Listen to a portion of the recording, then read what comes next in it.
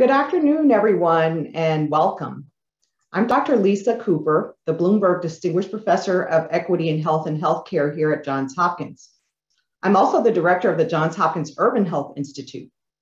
On behalf of the Urban Health Institute and the Office of the Provost, I would like to welcome you to our 10th annual Social Determinants of Health Symposium. Over the years, the Social Determinants of Health Symposium has examined many of the root causes of health inequalities in Baltimore, from housing and food insecurity to inadequate educational and employment opportunities.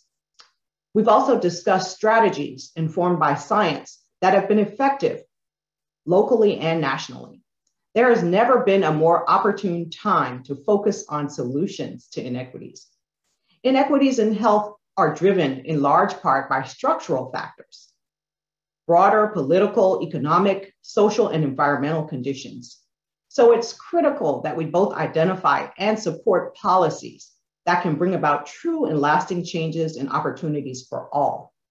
These policies can mean the difference between life and death in communities that have been marginalized throughout our nation's history. We all know that change requires more than conversations. It requires action. So this year, our topic is Don't Talk About It, Be About It. How civic participation and political engagement can impact health within your community. I'm thrilled to see the virtual room packed with researchers, political and religious leaders, community organizational leaders, faculty, students from Johns Hopkins and from all over Baltimore. As you can see, we are using an interactive platform this year, and you can see all of the people I just mentioned if you click on the People tab on the right side of your screen. So many of our past symposia attendees and friends of UHI have commended us on the networking opportunities that this annual symposium has provided in the past. And even though we're still virtual this year, we hope the features of this platform will help you connect with like-minded people, engage with hardworking grassroots organizations, and perhaps reconnect with some old friends. We look forward to learning, growing, and connecting with you during this year's event. Let's start with a moment of mindfulness and grounding so we can set our intentions for the day. Please join me in welcoming Dr. Netta Gould, a clinical psychologist and assistant professor in the Department of Psychiatry and Behavioral Sciences at the Johns Hopkins School of Medicine. Dr. Gould serves as director of the Johns Hopkins Mindfulness Program. In addition to treating adult patients with anxiety and depression using cognitive behavioral therapy, one of her primary areas of interest is teaching mindfulness to patients with psychiatric and other medical conditions. She also teaches mindfulness-based stress reduction to faculty and staff to reduce stress and burnout. Dr. Gould was recently inducted into the Johns Hopkins Medicine Miller-Colson Academy of Clinical Excellence. She's a contributor to local and national media and news releases, and she lectures regularly to audiences on the benefits of mindfulness meditation for health and well-being. I know firsthand what an excellent instructor she is because I've taken many of her classes myself. Dr. Gould, welcome and over to you. Thank you so much, Dr. Cooper, and good afternoon, everyone. Let's just take a few minutes to arrive into the present moment, to settle in before before you initiate engagement in some of the other discussions today. So just settling in, taking a few deep breaths together. So we can draw a deep breath in and a long, slow exhalation. When you're ready, drawing the next breath in and slowly releasing.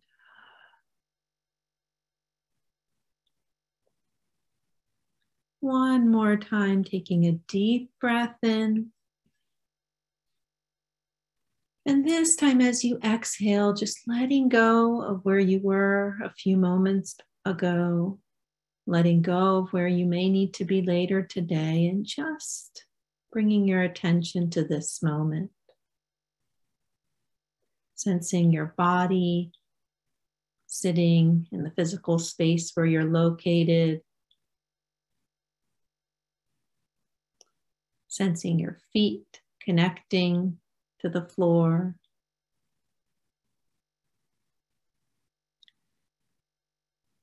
Noticing sensations in the hands. And checking in with how you're feeling emotionally in this moment.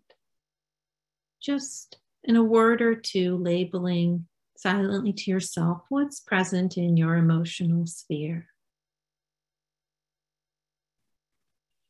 Recognizing that there'll be some challenging topics that are discussed this afternoon, and being mindful of your emotions in this moment, but also throughout the day. Seeing if you can make space for these emotions without judging them.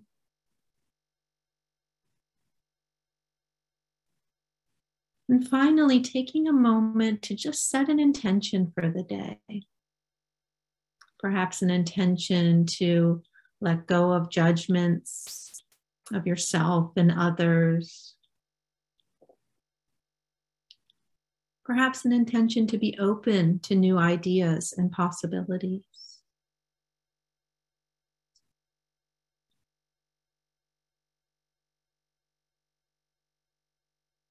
And when you feel ready, gently returning your attention back to the breath.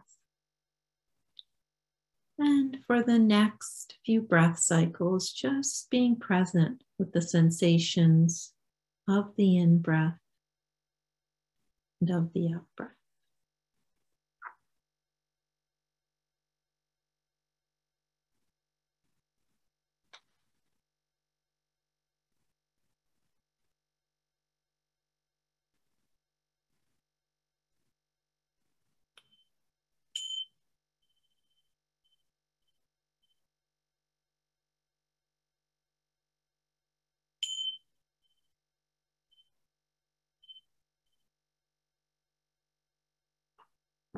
Thank you very much, and I hope you enjoy the remaining presentations today. Thank you so much, Dr. Gould. That was wonderful for grounding us and preparing us for this wonderful afternoon. Now we'll hear from experts in community building, politics, civic engagement, and health equity who have leveraged partnerships across various groups, organizations, communities, and sectors. We have an amazing lineup of speakers who will guide us as we explore these topics. Together, we'll learn how we can improve our city's health and do more for Baltimore by getting involved in our communities. Before we start the formal part of the program, we would like to take a moment to acknowledge Indigenous and racial inequities. We acknowledge that Johns Hopkins University and our schools are on the traditional and contemporary lands of Indigenous peoples. Our campus is on unceded lands of the Piscataway and Susquehanna people. Today, there are more than 7,000 Indigenous peoples in Baltimore City, including members of the Piscataway, Lumbee, and Eastern Band Cherokee. We acknowledge the history of oppression and systemic inequities while representing all tribal nations' sovereignty. We strive to do our own work to address the inequities and disparities Black, Latinx, Indigenous and Native American persons, Asian Americans and Pacific Islanders and other persons of color, members of religious minorities, LGBTQIA persons, persons with disabilities, and persons otherwise adversely affected by persistent poverty or inequality experience, while expanding partnerships with and following the lead of these communities. The mission of the Johns Hopkins Urban Health Institute is to advance health and health equity in Baltimore by facilitating collaborations between communities, universities, and healthcare delivery systems to build collective capacity for achieving health equity in Baltimore. By mobilizing resources in support of promising strategies to achieve substantial gains in the health and well-being of Baltimore residents, and by advancing and understanding dialogue by including community voices to build trust and enhance pathways to health, well-being, and social justice in Baltimore. This mission is only made possible thanks to a truly dedicated team whose photos are displayed here. Many of our associate directors will support networking sessions throughout this afternoon. I would like to express my gratitude to Dr. Rachel Thornton and Dr. Kendrick Gwynn for their leadership in co-developing our symposium in partnership with our community leaders.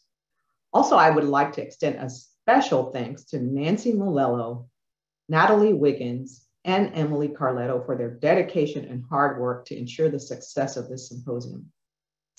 Dr. Gwynn will now walk us through the agenda and go over some general announcements and housekeeping items. Thank you, Dr. Cooper. We have an exciting agenda for you today, and you can see it on the screen. You can also find the agenda menu in the navigation bar at the top of your screen. There you will find all symposium sessions, as well as the networking rooms that will be happening later today. Lauren Green from Dancing with Markers will live digital scribe our symposium today. Digital scribing is a visual note-taking done with an iPad to produce a high-level summary to help solidify the key takeaways. At the end of the day, we will ask Lauren to do a time-lapse replay so that you can see the graphic unfold. Now we will go through some housekeeping items. This presentation is being recorded and will be available after the symposium is over for viewing on this platform. Live closed captions are being auto-generated. The Q&A section is where you can enter questions for the presenters in the Q&A window. Questions will be answered live or with short typed responses. Click the thumbs up button to bring popular questions to the top of the Q&A window. The chat is available for your reflections and open dialogue. For any technical support with the platform, please click on the Need Help, Get Support on the top of the browser. We have a team of professionals standing by to assist all quickly. We encourage you all to tag us as you tweet and post on social media throughout the event. Use the hashtag SDOH2022 so that the conversations can continue online. You would also be able to see and share these posts via the social media wall. Back to you, Dr. Cooper. Thank you, Dr. Gwynn. One of our objectives for hosting this annual symposium is to bring together experts, researchers, and practitioners from all relevant sectors to share science-informed strategies that promote health equity at the community level. We also aim to highlight innovative partnerships for research and service delivery that address the social determinants of health. So we hope this symposium will lead to stronger partnerships across Baltimore so that we can continue to build and restore the health of our communities.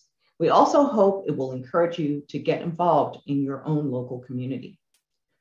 Johns Hopkins University and its associated medical institutions have made a commitment to being a force for good in the city of Baltimore. And the university's leadership has provided strong and consistent support for the Urban Health Institute, also known as UHI. It's my pleasure to introduce the provost of Johns Hopkins University, Dr. Sunil Kumar, to share a few words. Thank you, Lisa, and thank you all for joining. It's my pleasure to be here today to welcome you all to the 2022 UHI Symposium.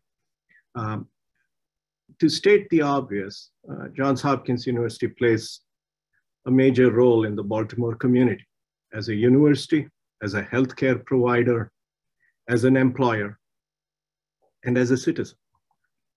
We are fortunate to not just reside within this great city, but also to serve as a partner institution, working to support its health, education, and growth. The university has many ways in which it tries to affect change in the city. Of course, one of the most effective ways to create positive change in a city is through civic participation, and by having your voice heard through strong advocacy and at the ballot box. Our democracy is fundamentally dependent on an engaged and informed citizenry. Hopkins is compelled to understand our place in this democratic process and to use our tools to support our city's residents and the JHU community as they and we advocate, and work for change in our communities. It is not enough to connect this back to the topic of today's symposium to just talk about it. We have to be about it. I want to give you two examples of leaders in the university, like Lisa Cooper and the UHI team, are doing to get the university closer to the community in this way. One is the Urban Health Initiative's Bunting Neighborhood Leadership Program. You will hear from the alumni of this program, which is producing the next generation of Baltimore's community leaders who have the skills and knowledge to be transformative. Another is an example from the School of Education.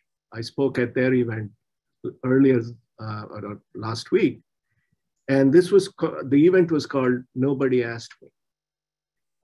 And this was a way to use participation from parents and students in the schools of Baltimore to change the Baltimore's K through 12 education. And this is a program being run out of the School of Education at Hopkins. So I would not say that the university's average faculty member has already learned how to be an engaged participant in listening and a civically engaged participant in the city yet, but we are on our way there. And this symposium will help us get there sooner.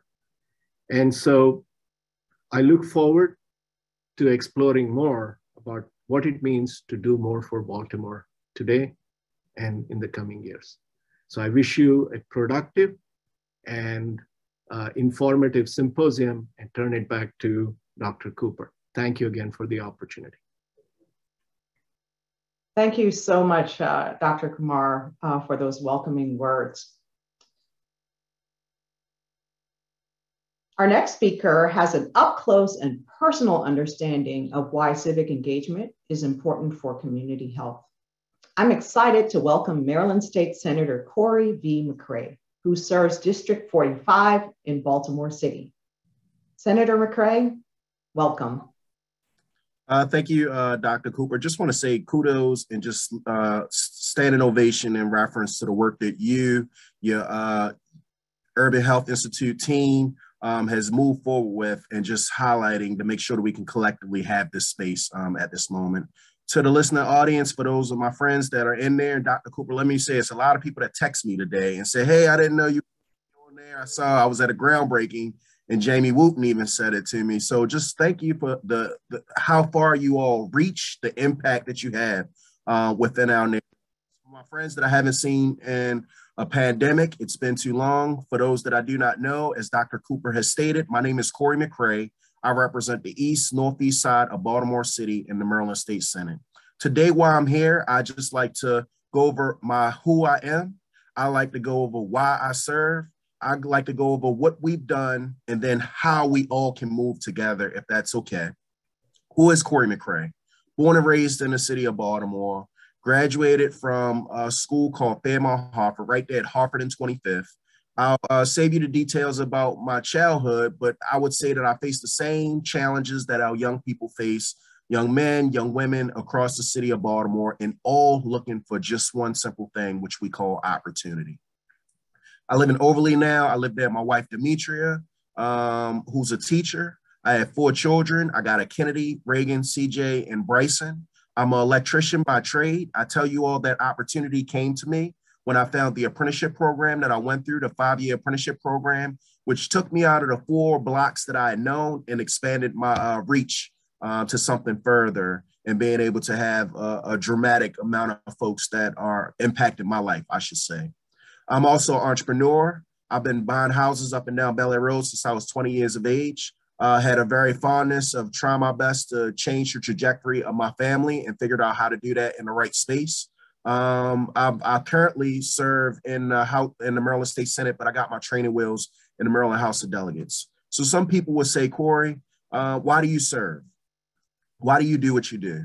And I would say that I know that I'm blessed. I know that I'm blessed to make it through the circumstances that I made it through during my childhood. I know that by the grace of God that I had a mother that never gave up on her son. And one of the things that I always try to say is that while I was chasing money, I was chasing fiscal dreams, that the true measure of success is not how much money you have, but it's how many people can you get across that finish line there with you. I realize that some of the equitable challenges that we have within our neighborhoods, for those that may not know, I'm talking about places like Darley Park, Berea, South Clifton Park, New Broadway East, where we've seen our government, where everyone pays taxes, but we haven't seen those tax dollars reciprocated in a number of the neighborhoods that I just mentioned, and they're all across the city. They're not just in the city of Baltimore. You'll find that equity challenge, whether you're in Anne Arundel County, you'll see it up in Montgomery County, you'll see it in Baltimore County, and we have to fix that piece of it. Rashad, folks are absolutely apathetic about government in general. I tell people to start voting until I was in my late 20s, because my attitude towards politics was they leave me alone, I leave them alone. But one of the things that I realized is that politics is intertwined in our everyday lives, whether we like it or not. And if you're sitting on the sideline, you have other people that's making decisions for you. People are apathetic, Dr. Cooper, because they can't see where they're getting their money's worth. They can't see where they're being immediately served and their needs are being immediately served when they walk out the house. How do we get rid of that apathy? We make sure that when they call, we immediately respond. We make sure that when they email, we respond back to them in less than 24 hours. And we make sure that their basic fundamental needs of road paving, sometimes it's SNAP benefits, their educational opportunities, looking for that scholarship or that gap funding that they may not have, serving at the best possible means that we can, because that's what's going to get people to participate back in this process. There's also a level of communication. Dr. Cooper, you cannot be doing the work and no one knows that you're doing the work. You have to bring people along with you. Then I think about the educational part. So once you're serving, once you're responding, once you're moving in that direction and you're communicating, you have the responsibility as a leader to also educate them. What do I mean by that education? I think about the first African-American state senator in the 45th Legislative District, or East Baltimore as a whole, Dr. Cooper. And many people may not know that it was Robert Dalton who 51 years crossed that barrier or broke that barrier to be able to serve in the chamber that I serve in today. After Robert Dalton, there was a Robert Douglas. After Robert Douglas, there was a Nathaniel Irby. After Nathaniel Irby, there was a Senator Nathaniel McFadden. Now that McFadden's not there, it's currently myself serving in that position. I would also lean in and say 4 out of the 5 are still living at this time from that standpoint. So that education in reference to the fundamental history of East, Northeast Baltimore is so important, and we cannot lose that. We have to continue to repeat that, because that's what removes that type of apathy. The education component, the communication component, and just the level of service. So now that you've been in the Maryland House of Delegates, Corey, now that you've been in the Maryland State Senate, Corey, what have you done? I did the things that were important to me. I did the things that were fundamentally important to my neighborhood where they would be able to move. Many people may not know, Dr. Cooper, that the first time a person that's on parole or probation, I know Sam knows, but the first time that a person was on parole or probation that they got the right to vote was in 2016, the 2016 election in the state of Maryland.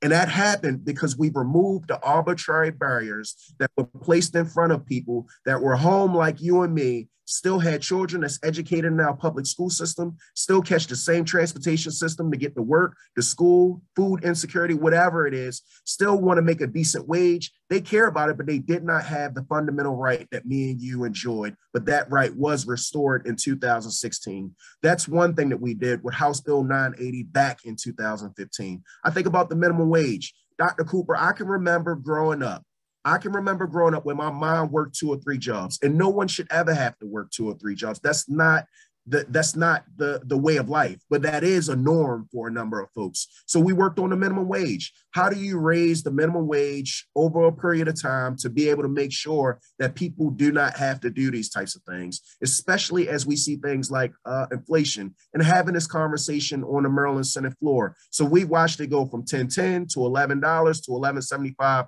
and now it'll go up to $12.50 and then move until it hits the $15 an hour. Sam, was it fast enough? No, but at the end of the day, it's about how far you can get up that football field and make sure that we impact real people's lives. I think about transportation.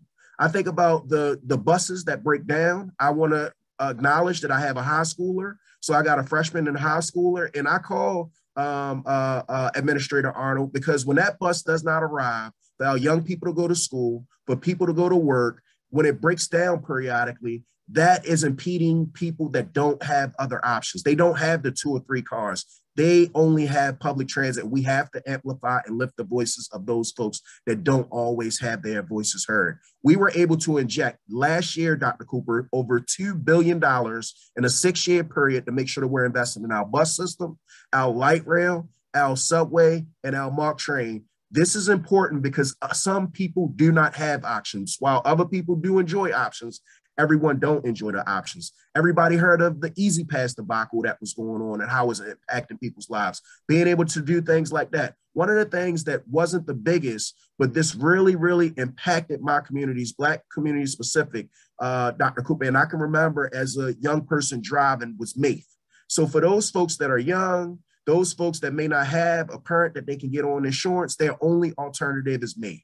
And then when I talk about these ulterior barriers, if you didn't have a certain percentage, 25% as a down payment, you then have to go to one of what we call a premium insurance company, who then marks it up and able to tack on like a 30% charge. So your monthly payment isn't going for you to have insurance, it's going to the premium insurance company because they've then financed with a quasi-government agency, and the quasi-government, the agency, the state was the one that actually placed that barrier.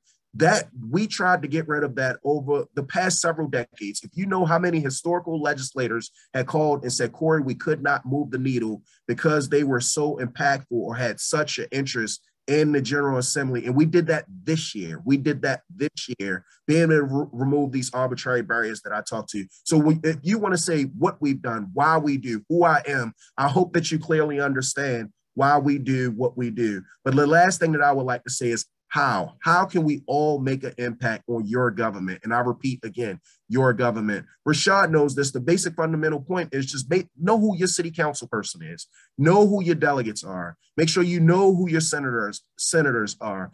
Everybody knows who your governor is and your mayor is, but the reality is that the people that are on the ground doing the work, servicing the calls, we need to know who they are. That way you can then hold them accountable at that ballot. But if you walk up on the street and you ask many people who these individuals are, Dr. Cooper, afraid, sorry, but you wouldn't know who they are. Then it starts at home. We have a responsibility to be able to engage in our respective communities. I didn't know about my community association. I didn't care for politics.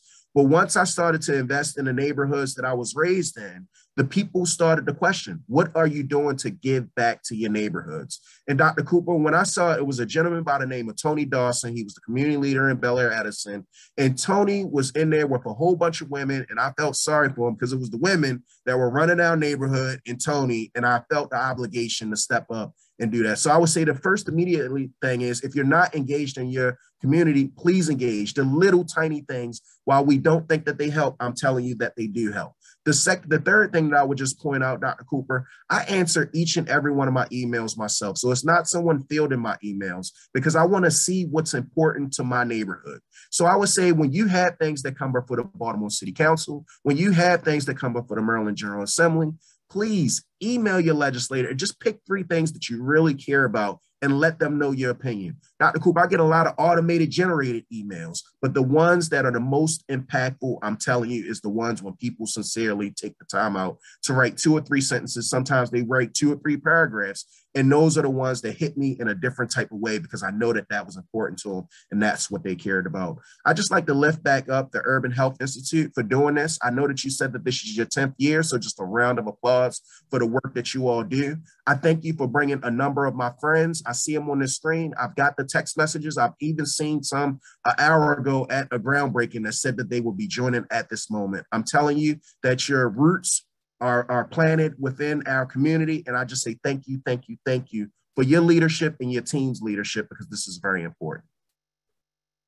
Wow, wow, just wow. Thank you, Senator McRae. So inspiring. And we are just so fortunate. You said you are blessed, but we are blessed to have you as such a servant leader. And, you know, as you said, reminding us about the importance of not only our leaders being held accountable, but also us, you know, listening to people, responding to them, communicating, and making sure we educate people. And so That's what we're all about here today. And we just are so fortunate to have you as, one of our leaders and an inspiring role model indeed. Thank you so much. So now we are going to move forward. I'm looking forward to a fireside chat with Dr. Kareem Creighton. The title of our chat is Giving Power Back to the People, Re-engaging Our Communities for Political Change. Some of you may have heard his interview with our former Associate Director, Dr. Rachel Thornton, on the link between voting rights and meaningful police reform that was aired last year on the Public Health on Call podcast. You can access the recording of that interview on the resources page of the Symposium platform later today. Dr. Creighton manages Crimcard Consulting Services, a firm that provides election law, political participation, and redistricting guidance for community groups and jurisdictions across the country. So welcome, Dr. Creighton, and thank you for joining us today. Thank you so much for having me. It's a great event.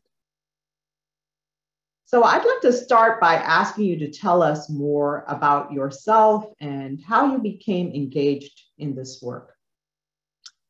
Sure, I'm happy to do that. I'll try to be brief about it. I am, as you mentioned, currently managing my consulting firm that does a lot of work in voting and redistricting and election work. And we do it with a variety of entities, including community groups, but also jurisdictions. And part of it was a part-time venture of mine, but it's become a full-time venture of mine as of late, because I got interested in the question about voting and elections really from the time I was a kid. I grew up in a state that has a particular history with voting, the great state of Alabama. It has its highs and lows and stays in the news.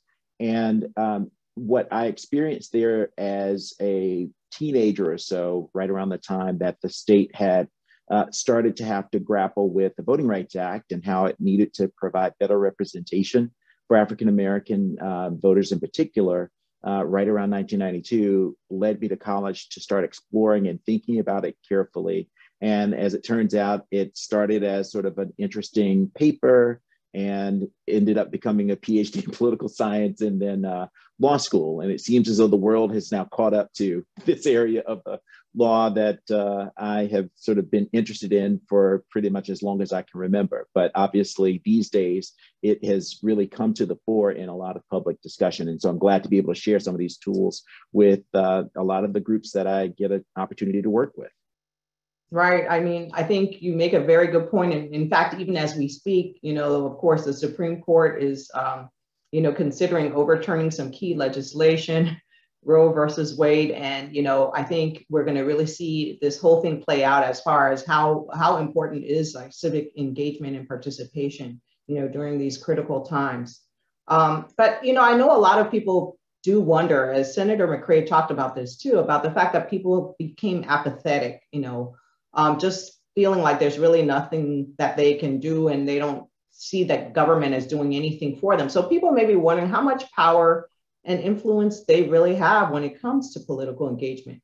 So how do communities that have become traditionally disenfranchised by politicians make politicians listen to their community's concerns? We heard a little bit from Senator McCray about that, but can you share some other ideas for us? Sure, absolutely. And it is absolutely fair to point out that we now live in a time where I think distrust and apathy, you can combine them, are at a rather all-time high. And there's reason for it. Our institutions in a lot of circumstances have failed us. They've shown a lot of the public ways in which they either don't function or sometimes function only on behalf of certain people. And that's really a challenge. How do we get ourselves out of that? I think it's an open question we're now exploring, but I definitely believe that we learn a lot from what political science teaches us. One of the key factors that is sort of explained political engagement throughout the world, not just the United States, is that, isolation is usually the worst element that plays against democratic engagement. So the one thing that you can always assure yourself of in an authoritarian state, you're going to make sure that people are isolated. They feel alone in the things that they experience are only things that they experience and no one else. And the key to, I think, a democracy, moving more towards civic engagement, has to be reaching out to other people and finding what the senator described earlier, ways in which people working together can accomplish common goals. And that is true before you even get to high-level politics, that is, who runs for office and the like. You're thinking instead about questions of, well, in your neighborhood or in your school, or perhaps even where you worship, what are the things that bind you together that are important, and are there ways to enhance them? And so getting engaged in groups, and this is sort of where civic life really resides, getting in organizations and associations that sort of allow you to see other people who share your interests, maybe not all of them, but an important one, is a good, important first step. And seeing where that exists first, and then going beyond that and saying, are there ways in which we can work together, not just on the things that we care the most about, but perhaps other things that we share in common that we didn't know, right, brought us together, is a really important first step. And that, as the senator mentioned, is the one thing that, you know, elected leaders, whether they're very good, as it sounds like the senator is, or not so good, they care about groups en masse speaking out about things that concern them. And so as a first order matter, getting engaged with organizations really, I think, is a first step. And we can talk about different kinds before you even get to politics. But I'll just summarize them briefly here. Again, these are things that people know about. Community and neighborhood groups are, you know, in abundance in Baltimore, around the state of Maryland. Educational groups. If you have children, you are certainly interested to have a primary concern about how your schools operate. That's a second type. And then there are just other social and fun groups. I just happen to see in Baltimore, there's a bike riding group of folks who are interested in green spaces. Those are things that, you know, bring people of a lot of different walks of life together. And those are just examples if you're thinking about how groups, you know, operate and where you can sort of plug in. Those are three examples of where you can start. Thank you. Thanks for those concrete examples, because I think a lot of times people want to contribute to change, but they just don't know where to start. So, and then sometimes there are issues being debated, like, you know, Senator McCrae mentioned, you know, things are being decided and discussed, whether we engage with it or the process or not. And so sometimes we really need to know too, like what kind of changes are going on, what kind of decisions are being made about our communities that we don't even know about. So how can people actually learn about what some of those key issues are that are actually being debated, where they might have an interest in weighing into that conversation? Really important point, and this is another of those features of isolation that can be really dangerous in a democracy. Having information that's both accurate and reliable, so that we can all share a set of facts that we can work on either supporting or undoing if we don't like those facts. That's really crucial. How do we do it? Part of the answer lies in those groups that we talked about. When we have bonds of trust that we form in these groups, we can work together to kind of develop information that helps inform us, right? So that's one piece of it. Another piece of it, of course, is looking to, and this is now where I plug our local papers. Local journalism is another feature, not the only one, but an important one to try and collect a viewpoint, not the only one, but a viewpoint of what our government is doing. We have to support them. So if you are thinking about buying a subscription, that's a good thing to do. But, you know, there are other places as well that include, you know, websites and newsletters. You know, Maryland Matters is one that I look to now and again just to see what's going on. But of course, a lot of people in our social media world have now gone to Twitter and Facebook and all these other platforms themselves as politicians, elected leaders, to tell you what they're doing. So if you use any of these platforms, hit a follow on many of your elected leaders just to get a sense of what they're prioritizing. And it may or may not be what you want them to do. And you may be able to communicate with them that way to kind of steer them more in the direction of things that are important. And, you know, the other thing to say about social media, and I think the Senator mentioned it earlier, showing up or keeping tabs on what the elected leaders you put in office are doing is really important. And part of that can be you are showing up at City Hall or the Planning Commission meeting just to listen to what's going on. And I know it can be somewhat daunting, again, doing it on your own. If you've never done it before, go with a group.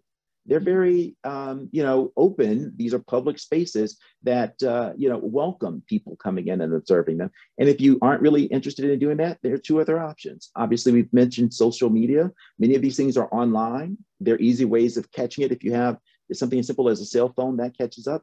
But even if you don't have that, the other thing that you can do is invite your elected leaders to come visit you, particularly when you're in a group. It doesn't have to be that you have anything explicit at issue, although you can always bring it up, but invite them to come get to know who you are, because it's their job really to know who their constituents are. And you can get a sense from them about what the things are that are important, but that when there is a time that something becomes important for you to ask your local leaders about, they know you because they've met you. And also they know you are bringing things to them that are important when the time comes. So I'd say those are, different ways in which you can engage with local leadership. And I think these are all things, again, as the senator mentioned earlier, and I love the formulation, they're your elected leaders. So it's their job to do this. So give them opportunities to do their jobs. That's great. One of the things that comes to mind for me is that how do we have time to do all these things? And so we're going to talk about this later on, but I think what a lot of people don't realize is that this civic engagement process is not only good for your whole community, it's actually even good for individuals. It's even good for your emotional and physical health to be a member of a group where you're bonding around like common ideas and thoughts and priorities. So we'll talk more about the link to health, but it's true that doing this is good for the health of our communities in that we can advocate for positive changes that affect everyone, but also the whole process of it actually has been shown to have a positive effect on the health of individual people. So there are lots of reasons. I just add to that, that's absolutely right. And it's certainly the case that, there's so many levels of government and so many things going on in a moment that any one person can't do it all. That's one benefit of relying on members of groups that you care about and are associated with and trust to do some of that work for you. And frankly, among groups, right? Every group doesn't care about every issue, but alliances among groups helps broaden your perspective on all the different issues that come up. But I love the link to physical health too, and mental health being as important in having these relationships as, the political health of the democracy. That's absolutely right. So thank you so much. So I just want to shift our conversation just for a moment to consider the effect of redistricting, because I know that you do work in that area too. So what's the effect of redistricting on people's ability to actually organize and, begin to advocate for themselves? How can communities band together even if they have been shattered into disparate districts? Well, really good point. Of course, we're still in the season of redistricting. Every 10 years, as you know, every level of elected government goes about the process of designing and redesigning districts formally to make sure that populations are balanced to comply with the law. But in doing it, they're thinking a lot about how to make sure that communities that have like and similar characteristics, wants and desires, priorities are grouped together. It's in the ideal. Unfortunately, we also know that because of in part, what the Supreme Court has told us, politics and partisanship typically plays a role in this too. Sometimes can overtake every other consideration. And it's the job really under any circumstances of the public to be able to say to elected leaders what communities are important to try and respect in this process. I've advised, as you've mentioned, a lot of local and state actors who do this.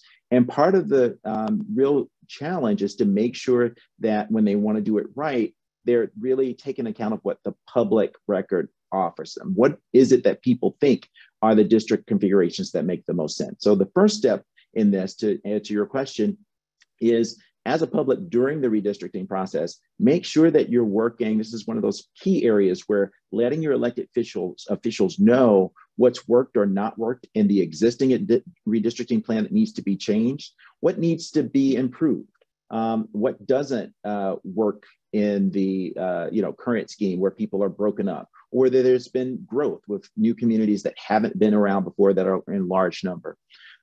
After the process, there's always the consideration of getting to establish new linkages with your elected leaders, right? You may be moved from one district to another. You may be a community that wasn't on the radar screen of an elected member because they weren't a part of your district. Now it's a good opportunity to build those relationships. And so inviting, again, your member to come visit is another relevant consideration. I should also add, of course, there are any number of cases where communities don't feel that they've been treated fairly and where there are legal actions to take. There should be, and for good reason, efforts to reach out and ask the courts to answer that. In Maryland, of course, there is at the state level ongoing litigation that addresses that question. And then finally, to say, you may be not in the circumstance where there's a legal consideration, but maybe just politically, you're divided in a way that you really shouldn't have, but there's no really legal answer to your claim. There's always the option to make sure that even if the elected person who's your elected representative isn't as receptive to you, know always that there are people elsewhere in the city and the state government that are. And so there are instances where, let's say, an issue like environmental cleanup is a top priority of a member who's not necessarily your elected member. Reaching out to them is also an option because they may be able to direct you to resources because of their expertise that maybe your local elected is not as equipped or maybe, isn't interested in those sorts of issues. But there are a lot of different ways using the sort of reality of redistricting to stay engaged. But I would say at the first instance, I think the city of Baltimore is still going through its process, making sure that you're present and speaking to not just your elected, but also the people who actually, as a body, are making this decision. Getting it on the record is really crucial. Thank you, Kareem. So I have just one wrap-up question because we are running a little bit over time. As we talked about before, this meeting is really about how political and civic engagement are connected to health. And so it's been said, and we know that there's science showing that there's a connection between public health and democracy. So just could you tell us briefly what a healthy democracy looks like? Really important question, and that has a lot of different forms. My general take is that there are features, and how much detail that gets into, I think, depends on the person. But for me, a healthy democracy is one in which, first, people are engaged and they understand that the government is one feature, but only one feature of a vibrant society where you have, as I said earlier, a lot of connections that people have that go across a lot of different identities in the civic world. So long before you get to high level electoral politics, that there are nonetheless bonds that get people active and engaged in figuring out what their interests are. Second really crucial piece, and the senator mentioned it earlier, is a level of accountability. That is, for when we get to politics, when we think about the people who are elected, that there have to be consequences for either bad behavior or perhaps just poor or below average behavior.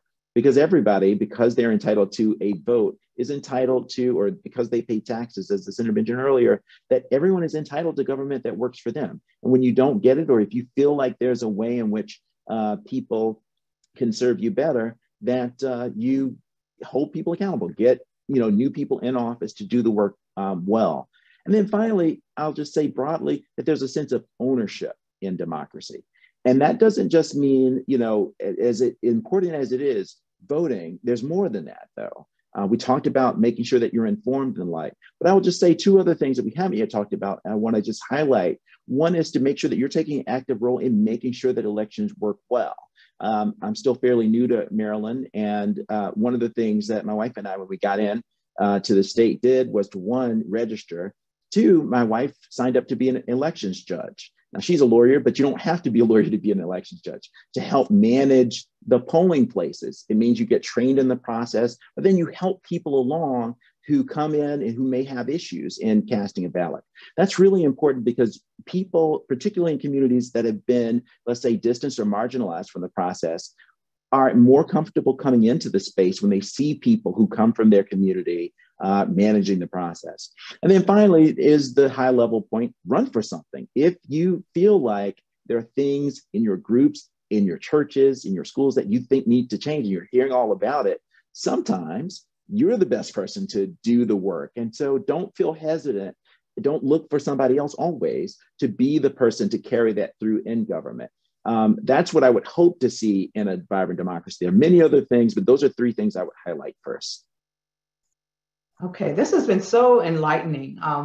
We have a couple of questions, so we should really make sure we take them. One of them looks like it's coming from students who are early in their careers, asking what has been a lesson that you can give students who are early in their public health career about this particular topic in terms of what they can do to be more of a force for good in this arena. Well, I would say, coming from, a background in training that really provides expertise is to make sure that you share that expertise to do two things. One, make sure you're talking to groups who don't commonly get people in the space who are bringing expertise, and listen to what they're bringing to you. That is, having these exchanges in communities that don't commonly have access to expertise is really useful. It's also useful to you, the person bringing expertise, because if you're really hoping to change communities, you got to hear what communities think, need, and want. I'd say those are sort of first level issues. And the second thing is also just, be sure to listen across perspectives. I mean, it's one of the wonderful things I think this group represents, the ability to think intersectionally across disciplines. It's one of the challenges of somebody like me. I think about law and political science often in the connections. They're not necessarily communities that match up as well. So we have to sometimes work, within the sort of group of experts who think about these things a lot, but maybe in one part of the sandbox. So figure out how to be creative and entrepreneurial in sort of bridging the sort of different insights that we have so that we can do our work better. Because I think we're all interested in developing a healthy, vibrant society, but doing it together using our different tools is sometimes a challenge, but we have to be able to be flexible in how we do it. Absolutely, absolutely. Well, it sounds like the ABCs of community engagement to me. So thank you so much for those enlightening remarks and for that wonderful chat, Dr. Creighton. What we're going to do now is, take a few moments for a healing and artistic event. So as many of you know, arts and creative engagement are relatively new frontiers in health and wellness, but our symposium features some creative presenters who specialize in healing arts. So these are creative practices that bring a new perspective and promote healing and well-being. So first, we have a special video to share with you. And I'd like to introduce you to Young Elder, who is a spoken word artist and a 2020 Baltimore Youth Poet Laureate finalist, who has created a piece for us to enjoy.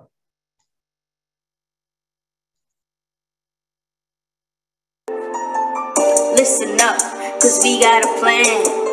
We may be young, but we understand just what we need to help make a change and push the city towards better days. Yeah, don't let our age underestimate our power.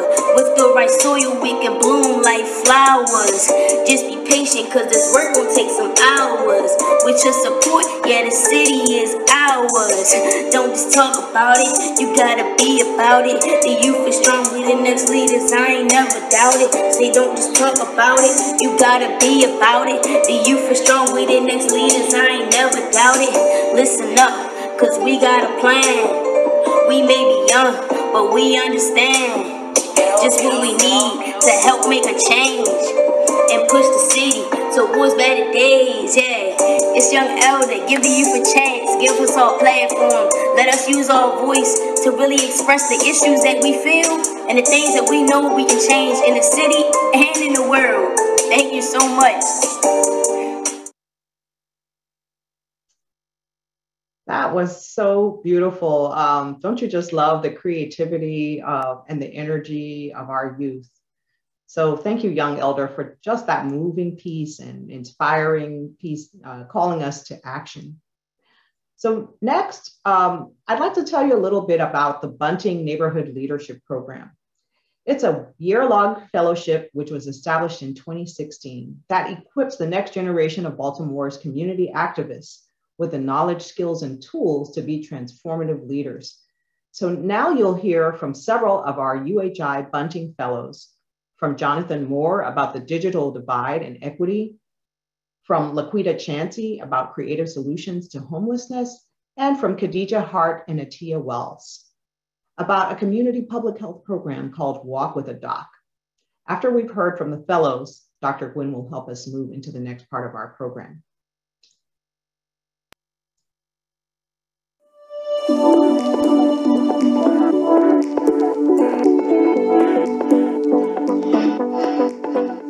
Hello, my name is Khadija Hart, Program Coordinator for the Healthy Community Project. We have a community wellness program. We feature the Walk with the Doc program, and so we have a doctor that comes out every Sunday. They'll do a 10-minute talk about a topic of interest as it relates to health and wellness. We'll go through a mindfulness activity.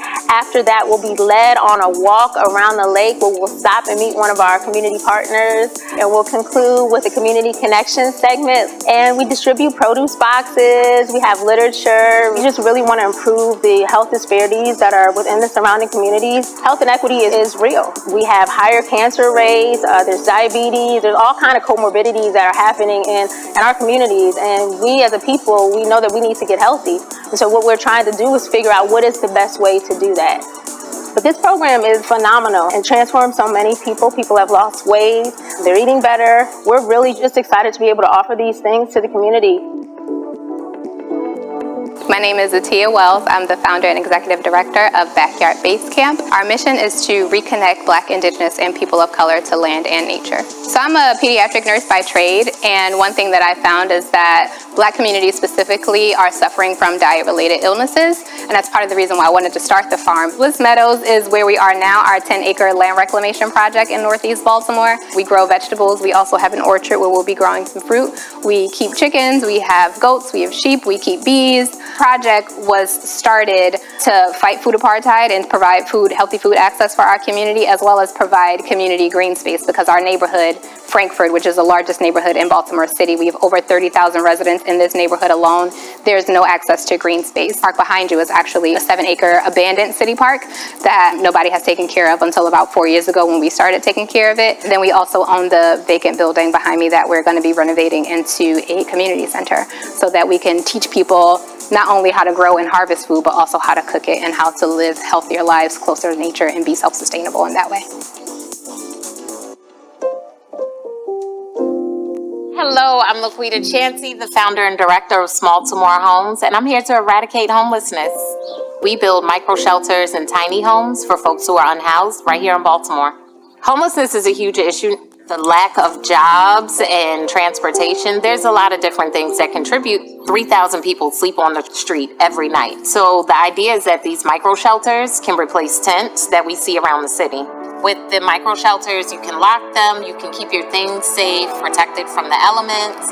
In addition to that, we think about renewable energy and including solar panels and batteries and things of that nature so that you can have fulfilled life. When I started this initiative, I knew that it would take me 7 to 10 years to create a tiny home village. So in the meantime, we're space making, we're building with volunteers, we're creating community. Whether it's a wellness walk, whether it's a garden shed or a food pantry, we're there to orchestrate those conversations and figure out how to make these things better for the people that we're working with. So I'm Jonathan Moore, founder and CEO of Rowdy Orbit, and we're focused on building hyperlocal economics in order to drive community sovereignty. So earlier on, we were training people with criminal backgrounds to learn code, and we found that not a lot of people weren't going to hire Jermaine and Tawana. The problem became, how do we get community to hire their own, on their own terms, and taking it out of a system and putting it in the hands of the people. There's a gap throughout Baltimore City. Gap was broadband, and it was internet access. We knew the neighborhoods where we didn't have access to the internet at all. We said, all right, well then, how do we put something in place where people can not making a decision, do I eat or do I have internet? How do we get high-speed internet for damn near nothing to people. And so what we're doing is just hiring and training up local residents and tapping into that, rather than parents shooting in and saying, we're going to put our Wi-Fi here. We work with community and the assets stay in the neighborhood, the economics circulate, and people can work where they live. I'd say we were servicing close to 5,500 people a month. It's important on so many different levels. One, it gives people hope. There's a resource that's coming to my neighborhood that I can partake in it. And instead of me going to it, it's coming to me. I never knew what servant leadership was until I went to Bunting Neighborhood Leadership Program. And once I started to understand this thing about servant leader and community organizing, it was kind of like, this is actually pretty cool. Bunting has really helped increase my sister circle. I'm around some really powerful, amazing Black women, and we are all creative and innovative in our own right. And being able to come together strategically to be very intentional about the work has been something that Bunting has helped to foster. I never knew that I could do this until Bunting gave me the confidence, so it actually changed me as a person. I went from being this person over here to being something completely different that I had no idea. And that's the cool part. And so I feel like I'm living a second life.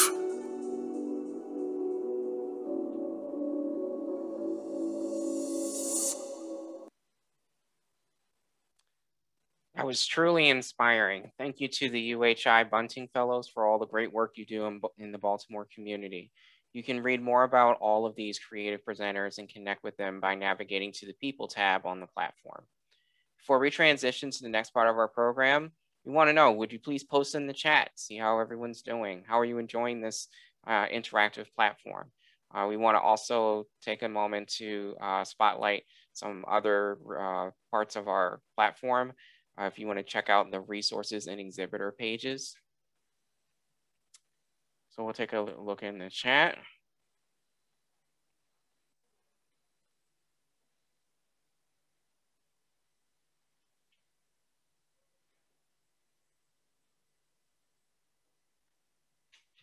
All right, lots of praise for the Bunting program. We also want to point out to be sure to visit our exhibitors hall later today and for the next 2 days. You'll be able to connect with local organizations working hard to improve the health of their communities via civic participation and political engagement.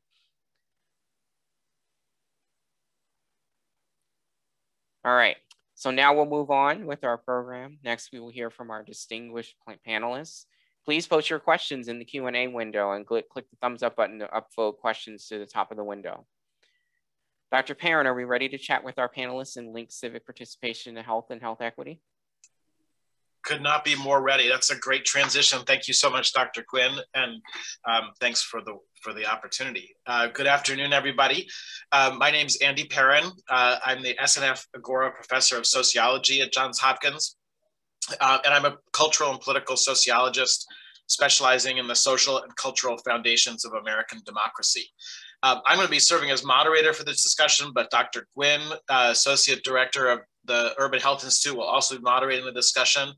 I want to go ahead and welcome our distinguished panelists on linking civic participation to health, health equity, and how it improves health and social determinants of health. I'm happy to welcome Sam Novy from Baltimore Votes, Joan Little from Maryland Legal Aid in Baltimore and the city of Baltimore, and Rashad Staten, the executive director of CLIA and a 2018 Bunting Fellow, and he was the founder of Catalyst of Change Enterprise and a former Baltimore City Youth Commissioner.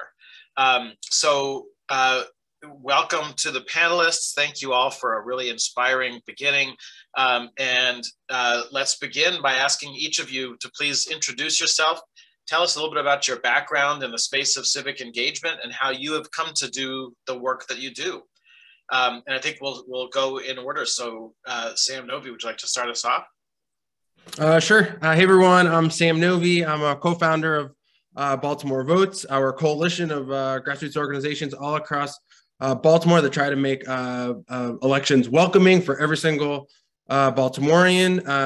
Got into this work because I grew up here doing a lot of local politics, and it felt wrong to when we're knocking on doors for candidates to skip the doors of the folks who don't vote, because, the candidates all use the voter file to, the public list of the registered voters and who voted in the last election. And so, yeah, a number of us with grassroots organizations in Baltimore have started Baltimore Votes to try to fix that through making elections celebratory and welcoming and well run in Baltimore City.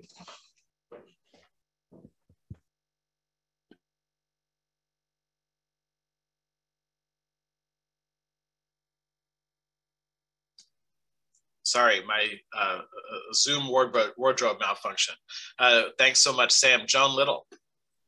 Yes, my name is Joan Little. I work for Maryland Legal Aid, which is a civil law firm for the poor of Maryland. I specifically work in a child advocacy unit representing children in foster care. The staff here in our office, as well as the staff throughout our offices, works with individuals to give them advice on the various things that they need to know about housing, consumer, that sort of thing. For children in foster care, we talk to them about their foster care placements and services that they might need. A lot of linkage is made with medical conditions because many of the children in foster care do have pretty severe medical conditions that require regular follow-up. So we're thrilled to be here at the Urban Institute, and we have to say that it is so important to engage all of the people who are in this community in the governance process. We do it one person at a time, giving one person the advice that they need at a time. We also have a presence in the legislature on a very limited basis, and sometimes have our clients come with us to present down there to make some changes that need to be made on behalf of the poor of Maryland. So that's what I bring to this table, and I look forward to your comments and questions. Terrific and welcome. Thanks so much. And then finally, Rashad Staten. Peace and blessings, everyone. Happy Winning Wednesday as I proclaim. Rashad Staten, I proudly serve as the Executive Director for Community Law and Action CLEAR in Baltimore City, where we work to support the advancement of young people, youth, utilizing their voice and giving voice to power and positive change, where we host variations of different programming for all young people across the city to advance them in their civic engagement, advocacy, and voice, and connecting them to opportunities as well as our elected officials to enact some change in real time. Our programming exists within Baltimore City Public Schools in the community school strategy, as well as doing work in supporting young people that are just as involved at our DJS facilities. I myself, along with majority of my staff here, all attest to a lived experience of being youth leaders and now operating in youth, young adult professionalism spaces. I myself came as a former youth commissioner, as you all know, as a Bunting Neighborhood Leadership Fellow graduate. I've previously served as a U.S. Congressional Page under the Honorable Elijah E. Cummings, and a Congressional House intern, as well as doing some work with Mayor Pugh's Legislative Dirt Bike Task Force. And I proudly served as a former member of Baltimore Vert in our Maryland, and a candidate in 2016 for City Council 12th District. So at the tender age of 31, I've been in the civic engagement field since 15 years old. And my first exposure was the great Congressman Elijah Cummings. And I had many other people that poured into me all the way through my meetings of being a part of BNLP. Thank you. So it's a full circle moment, and I'm glad to be here. Terrific. And again, welcome to the three of you. Thank you so much for joining. Again, my name is Andrew Perrin. I'm a sociologist, and I study civic engagement and civic dialogue. I'm interested in what it means to be a good citizen and how people engage across difference, whether that's racial difference or class difference or ideological difference. How people can engage with people very different from themselves, learn and be part of a common community for a democratic life. I do that here at Johns Hopkins at the brand new SNF Agora Institute, which is dedicated to the study and promotion of democracy and particularly democratic culture worldwide. So really happy to host it today. I'll move on to some questions directly for each of the panelists, and if it's all right, I'll start with Rashad. Rashad, how can people see the role of civic engagement or political engagement as relevant when people are struggling to keep their basic needs met? What kind of support do you think people need in order to be able to move beyond handling their basic needs and being able to be civically engaged, politically engaged in their communities? Hey, great question. When I think about the role of civic engagement and how it connects to real-time social realities of those that are struggling or at the least point of trying to survive in Baltimore City and nationally, I think the first level of civic engagement is to make politics and civic engagement make sense to that person, right? Where they are in the current moment. We hear this buzzword and jargon being used of meeting people where they are, right? But meeting people where they are is being understanding and empathetic to their lived experience, right? And if you, as a conduit of exposing them or engaging them in a civic engagement world, you must be either live amongst them or have similar lived experience. So in the sense of where do we all have, a lot of this is all around financial, employability. I want to say mindfulness towards health and things of that sort. So how do you bring that conversation in real day? When I'm speaking to an adult that has a young person in school, I want to connect the finances to the bills that they pay, but also the funding that goes towards their students' education. And then giving them the connectivity to understand that there's two funding streams that goes toward the public education system, being from the state and the local. So understanding that you must also be aware of the General Assembly, but you also must be aware of the mayor and how the mayor elects those that sit on the board commission, as well as when the schools are doing their own budgeting priority sessions and how you can be a part of your parent CAB, PCAB, or how your student can be a part of the Student Government Association, or how you can directly talk to the CEO. So those are ones. When we're talking about employability, it's understanding what has been the barriers that a lot of times is not at fault of the resident or the citizen.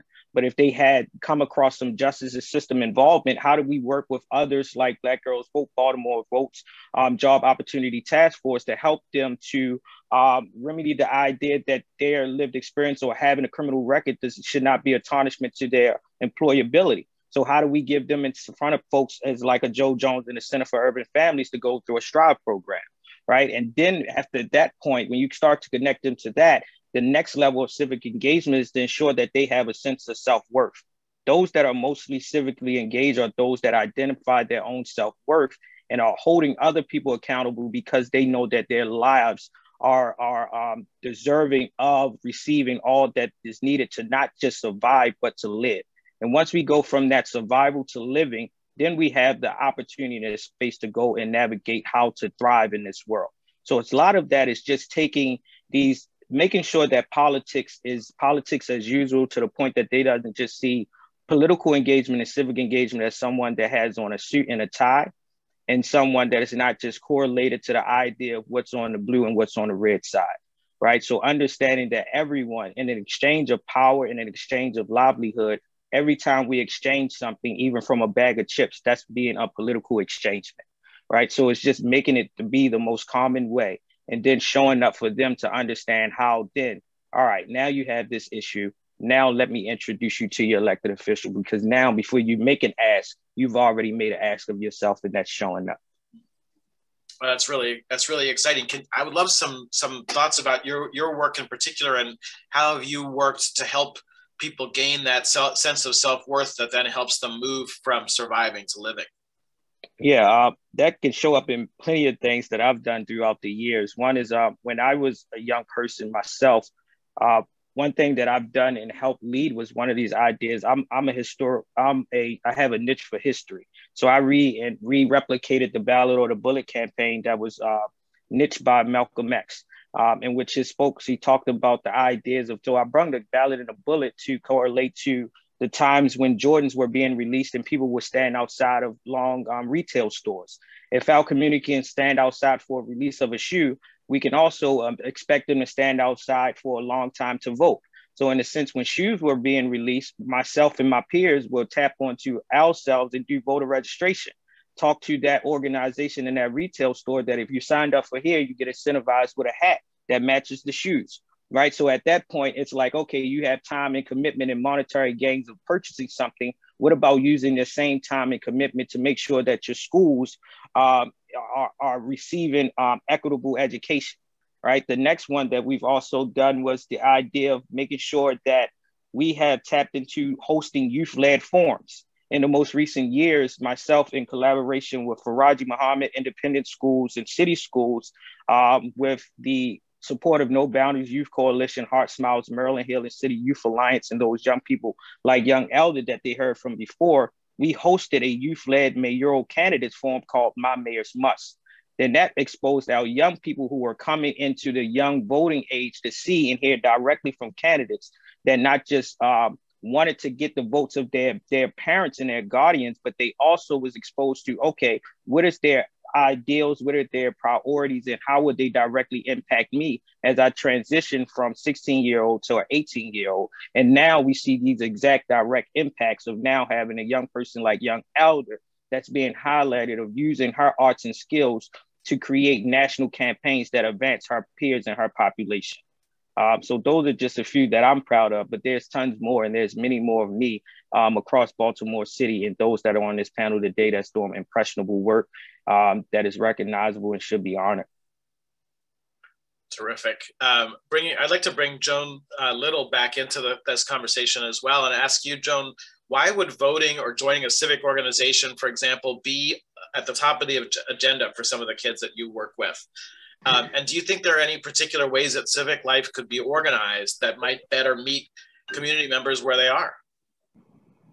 Well, I think Rashad starts with the right place, which is you need stability first. And the first thing that legal aid lawyers do is provide that stability by advocating on behalf of individuals for housing and various other services.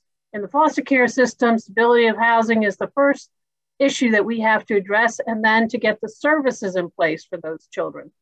In the school systems, they do have access to programs like Rashad was talking about, and those are programs that could inspire children to go ahead and sign up to vote as soon as they could, and to work on advocacy projects themselves.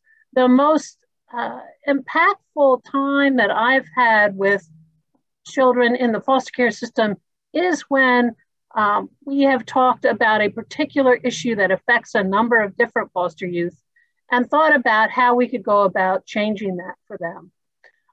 The most extreme example is the example of how federal funds are spent on foster care, and there was legislation a couple years back that was driven by one of the clients of legal aid that actually had a problem with his federal benefits and his receipt of those federal benefits.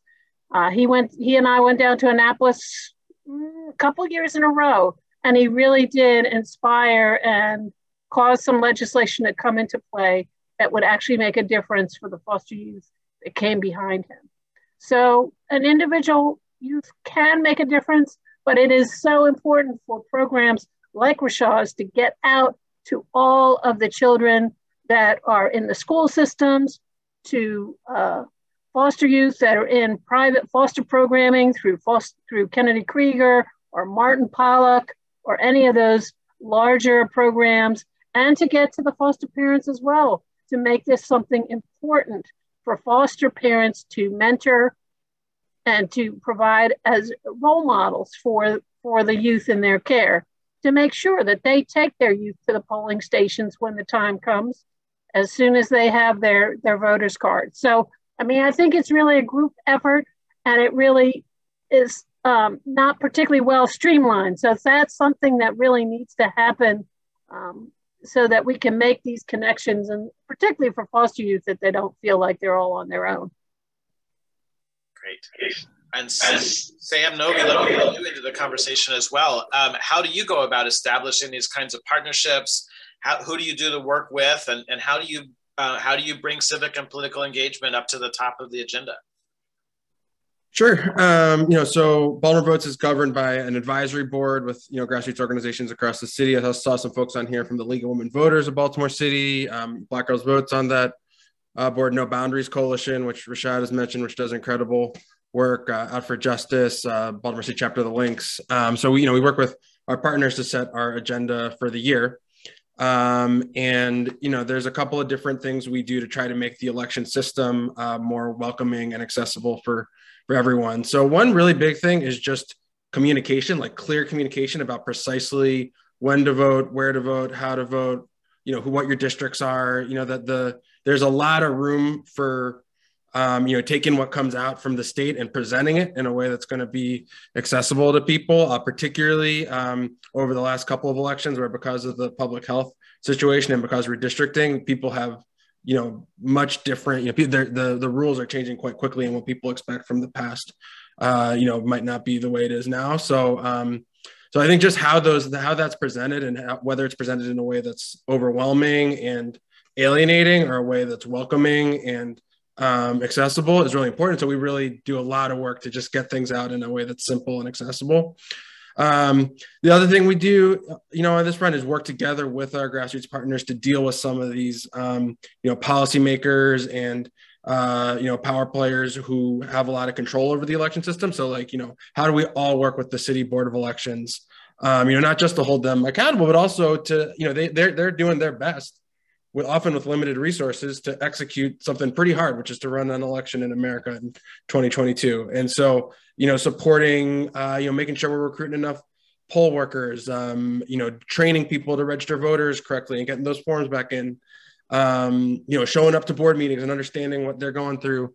That's a big part of what we do. Also with philanthropy, I think philanthropy can be really hard to access for a lot of community groups, particularly philanthropy outside of Baltimore. And so making sure that, there's intermediary opportunities, that we're serving as a trusted intermediary that's, in appropriate ways. And then the last thing I would say is just elections can be kind of a scary thing for your neighborhood, your neighborhood group to engage with. There's politicians, there's power at play.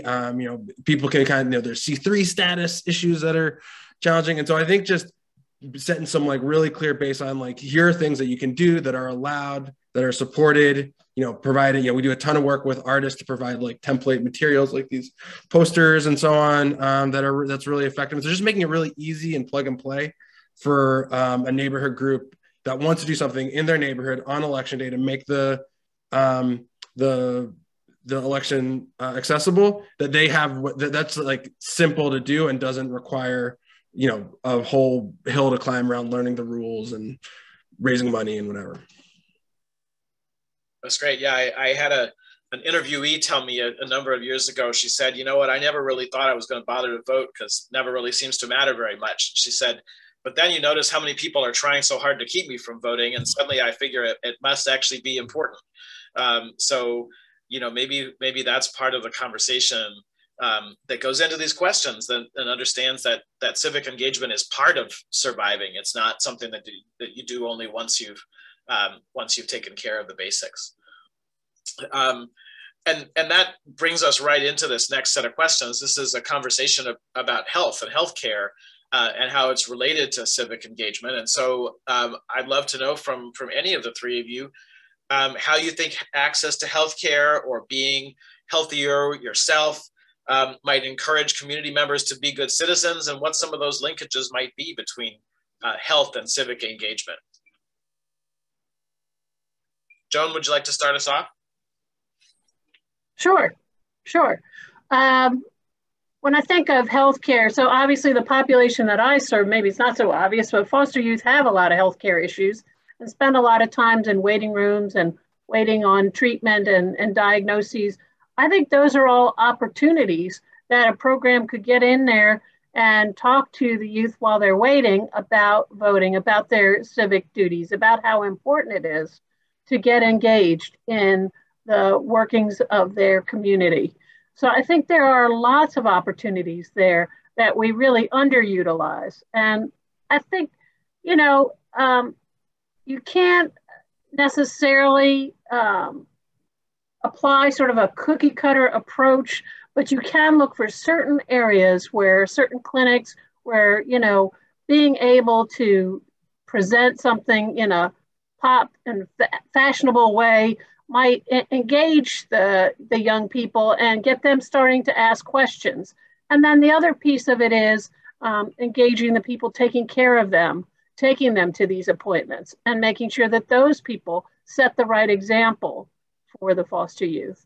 I do think, though, that dealing with folks own health problems connects directly to stability, and stability connects directly to whether or not civic engagement is even on the horizon for that person. So the closer we can bring the two together, the better. Great. What are some of the biggest challenges you see for your clients in terms of their health care and being able to be as healthy as possible? Well, they're not in charge of who gets them to the doctors.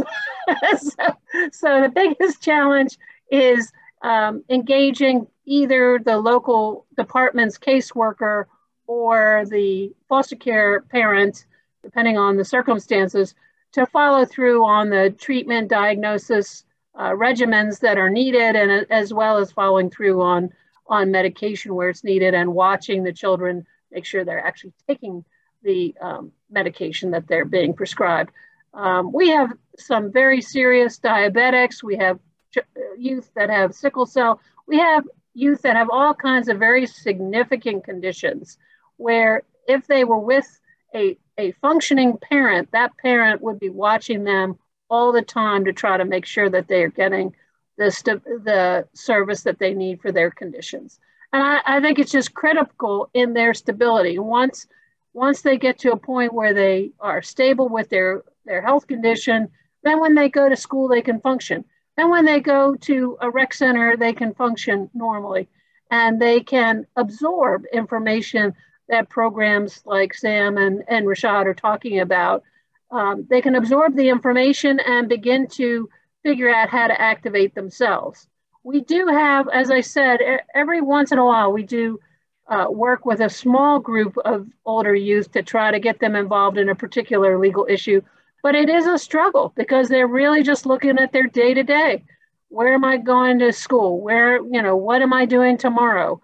What's my placement? What's going on with my placement? So, I mean, it's very, very basics that our youth are looking at. And one of the ways to bring them up and to make them a member of our civic group here, our community group, is to make sure that their basic needs are being addressed. Sure, absolutely. And what more important group to be represented than the folks that are right on those front lines and experiencing some of the hardest conditions that there are. Rashad, I'd love to bring you into the conversation here as well and just ask what you think in terms of how access to healthcare or how being healthier it helps encourage community members to be better citizens, and how citizenship might impact health as well.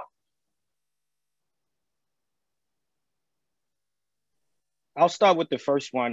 One thing that I've learned is that health is your greatest wealth, right? Without being healthy in mind or physicality, it's not much that you can do, right? That's the only way that you can give your energy, your time, and your passion is when you're healthy mentally, physically, socially, and emotionally.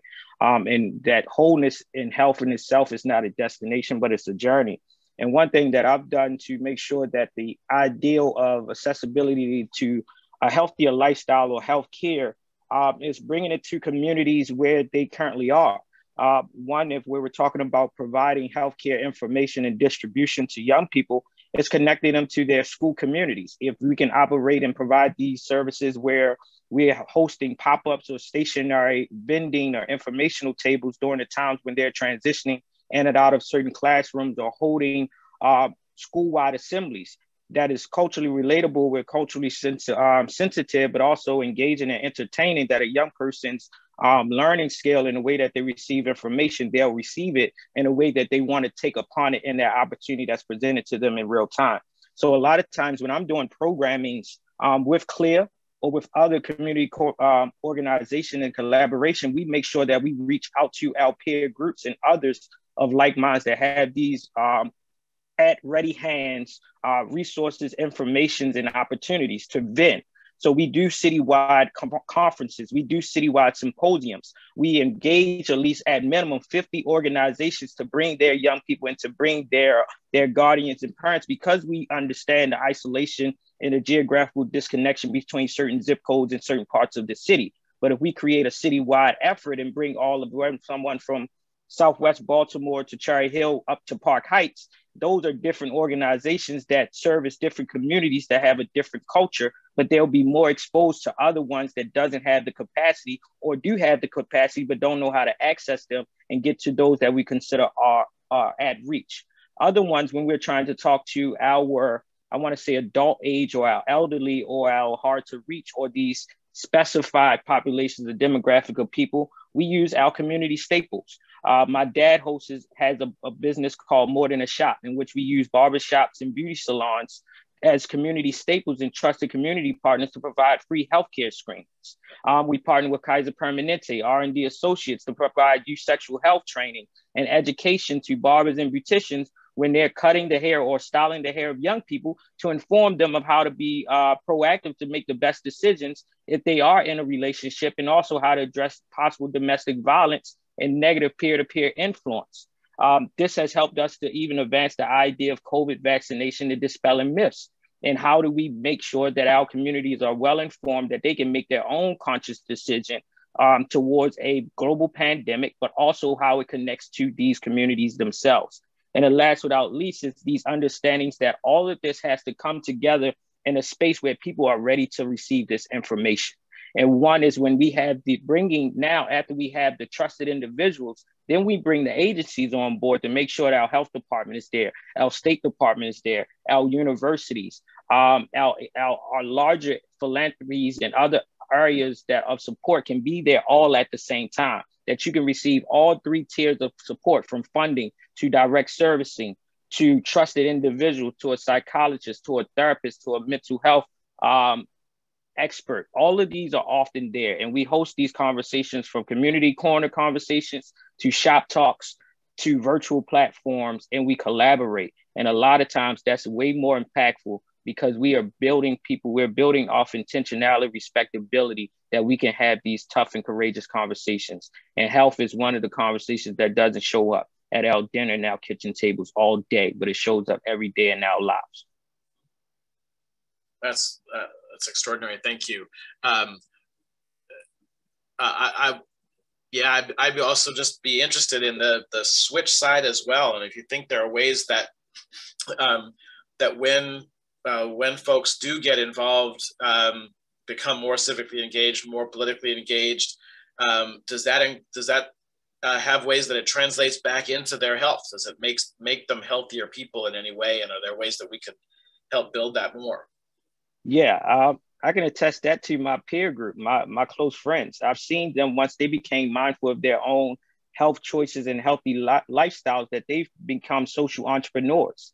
And I have friends that lead Black Men Runners Run organization, Drink More Waters, who is a part of John Hopkins Social Innovation Lab and has become OSI fellows and things of that sort, that they've taken these initial scales that were small pilots and have created these new anchors and institutions using social disruption and innovation. And because they're from these communities, they know how to promote, market, and engage those communities. My friend, who was a former athlete, D1 athlete, that went into working with MedStar Health, created possible rehabilitation for those that experience strokes and physical disabilities. And he understood how it helped him as a physical athlete. And now he provides these same services for those that do not have healthcare insurance, because he's able to then fund himself to go into communities that are not being supported or don't have the accessibility to healthcare. But because he have a love and a passion for his community and those that he's servicing, he does not allow the finances to negate the services that they should be deserving of.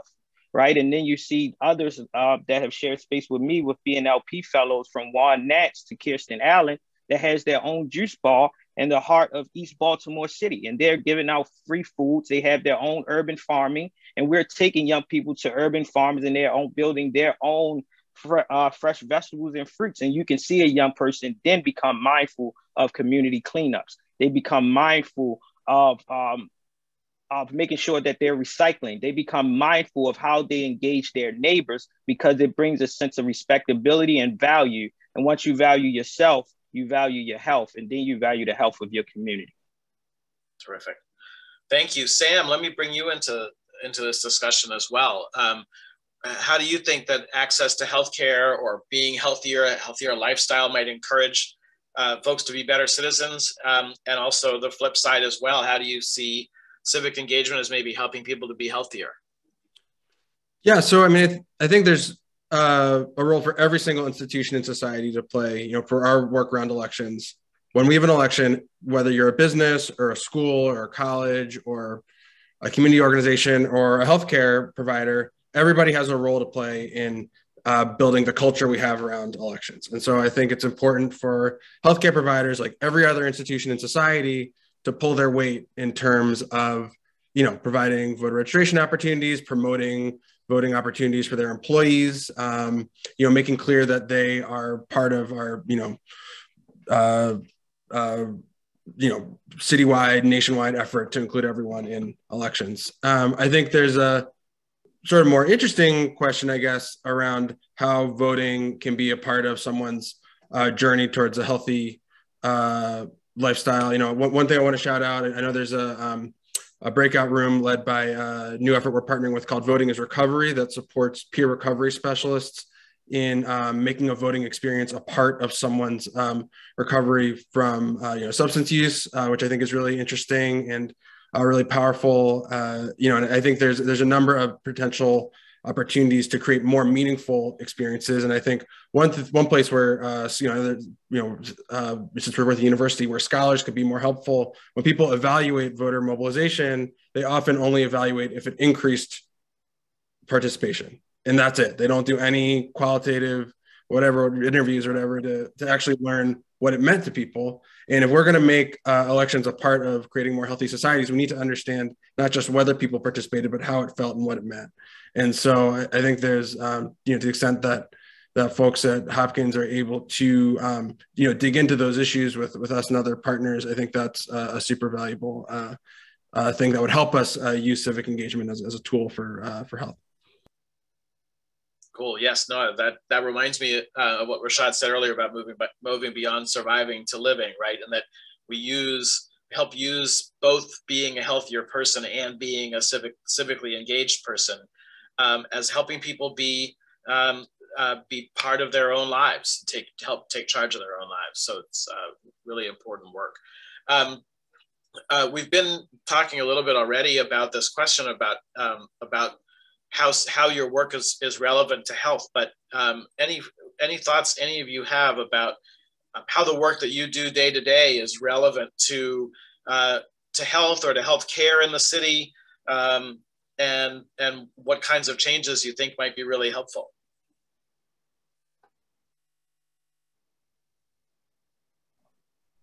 Well, I guess my work is directly related to healthcare in the city in the sense that I and my colleagues deal with individuals who have medical problems that we have to make sure are being served by the foster care system, by the Medicaid system, and also by the private providers, the doctors and the nurses and the nurse practitioners who are supposed to support our youth. And we work with our youth in advocating for their medical services where it's needed. Sometimes youth don't understand, how to navigate when a doctor tells you to do a certain thing and you're not sure and you don't know if it's the right treatment for your particular condition. We sit down and say, okay, well, this is what we can look at. Is there a need for a second opinion? Is there a need for other types of engagement with other parts of the profession? How can we best make sure that your medical problem is being served? And again, I think the connection to engagement in the civic process, as you teach someone how to empower themselves, they learn that they're part of a greater community, and they learn that as a part of that greater community, they have a say. They have a say in their medical care. They have a say in the civic items that go before the various city council agendas or the Maryland legislative agenda, and that they can change any part of the system that they want to with that empowerment that they have. Great. Sam, how about you? How do you see your work as being relevant to health? Yeah, I mean, I think to the extent that, really meaningful voting experiences can be a part of someone's journey to a healthy lifestyle, I think we're really excited to provide that. And, I think health, one thing, whenever we work with a new profession, we do a lot of work with educators, for example, to make voting a part of the educational experience that students have in, Baltimore City schools or our universities. I think similarly, and those educators bring incredible knowledge about how to make someone learn, right? How to help someone learn, right? And we then bring our knowledge and our coalition about how to include people in elections, and we then build something together where educators can really build a compelling experience around elections that contributes to learning. And so I think similarly with healthcare providers, folks have so much experience about how to help people be healthy. And I wonder what could be possible if folks who know a lot about elections and folks who know a lot about health kind of got their brains syncing up a little bit about what the options are. I think we could figure out a lot, but it takes a lot of engagement and sort of iteration to get that design right and get the experience right so that it feels seamless and easy for voters. Sure. Absolutely. Rashad, how about you? How do you see your work as relevant to health and to healthcare in the city? I think it's very relevant, and I recognize it very easily now. I would admit that I did not see its natural connectivity until I became a Bunting Neighborhood Leadership Fellow, in which they introduced the work that we were passionately doing as community leaders under this public health lens, but also giving us this larger lens of a social determinant. Right, but from my work of advocating on HBCU equity for historically Black colleges to the work of the civil unrest and the uprising in Baltimore to advocating for students to see themselves as far as the language and see themselves as young people inside of a public education system. I had no idea it all had a direct correlation to health until I went through the BNLP fellowship, and it was a eye-awakening moment. And I think everyone that was in that fellowship, along with me, Jonathan, Rudy, Kelsey, and others, we all had this spotlight, light bulb moment all at the same time. And we started to ask these even more intentional questions like, all right, what can we do to make sure that we are part of these impressionable tables to move forward? And I think these are manifesting in real time.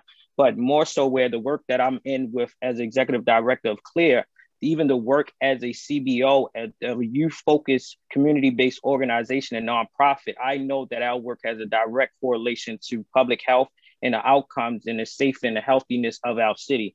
One in particular, when we're doing our programming at Bard Early High School and College, we're supporting young people around college and career exploration.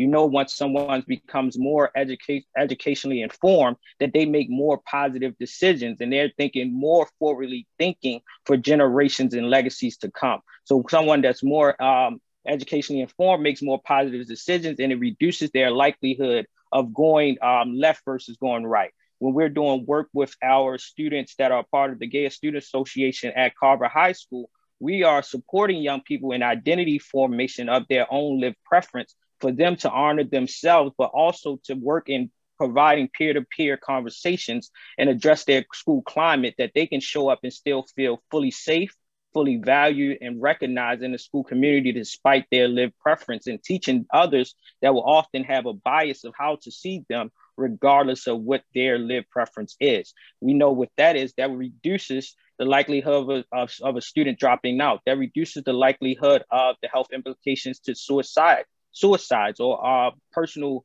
harmful inflictions on themselves, right? Or even violence and crime that shows up in our school community. So as a community-based organization and a school partner, we are assisting and sustaining a positive school climate and culture.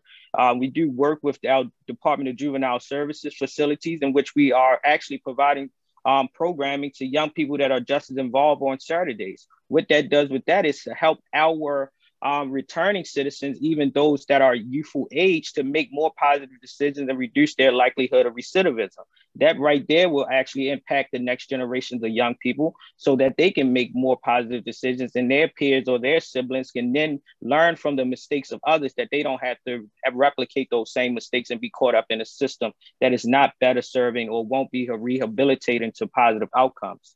And last, what we do is we offer, coming up in the July time, and under the window timeline of YouthWorks, CLEAR offers our Summer Leadership Institute.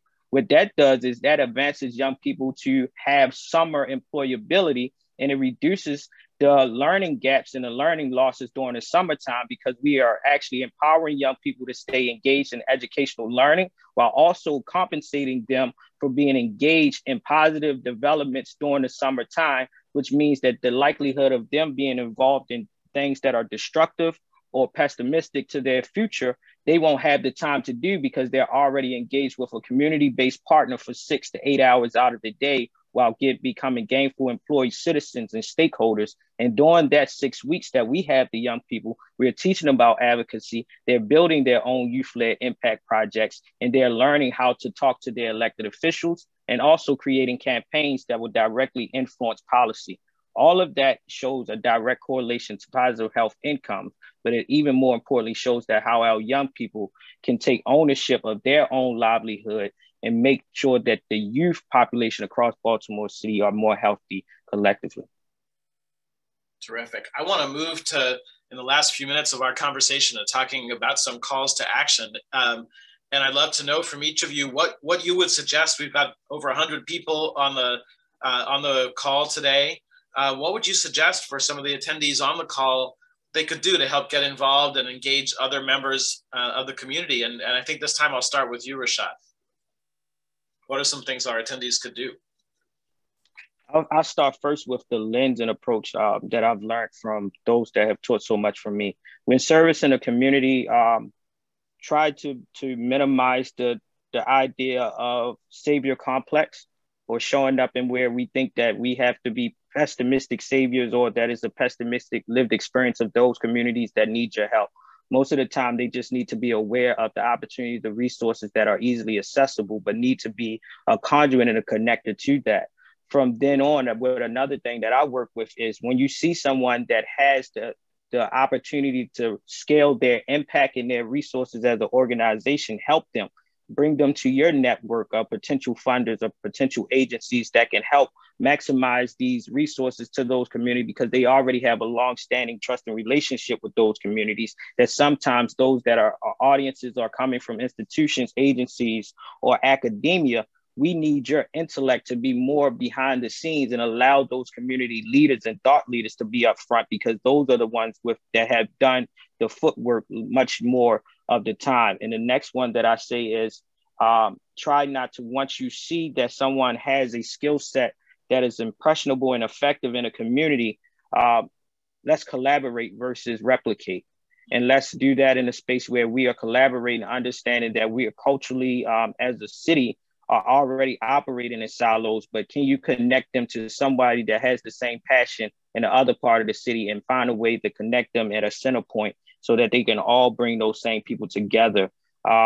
Put your money where your mouth is, minimize the conversation a lot about the problem, and let's actually give space to solutions and hold each other to a timeline that we can see impressionable change within 4 to 8 years, rather than waiting for someone to see change within the next 20 years, and another generation is trying to solve something that should have been eradicated, resolved, or before they even came into existence. Give a timeline, collaborate, and be willing to step aside and to give young people themselves the space to be experts of their own lived experience. That's great. Joan, what are some things you might suggest for our attendees to get involved and try and engage with other members of the community? So my suggestions will be a little more individual rather than group oriented.